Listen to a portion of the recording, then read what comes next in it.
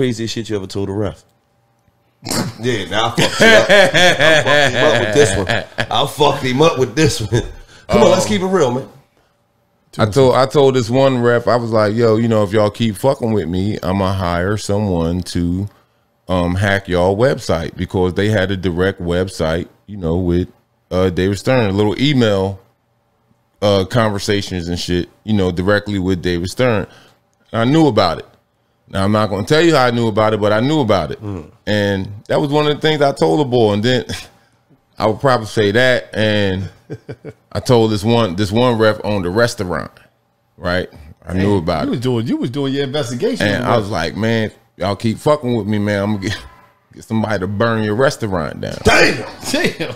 Oh, shit. So that, I mean, you know, bang, all right away, bang, nigga, bang. See, you can take a nigga out of Philly. You can't take the Philly out of nigga. For sure.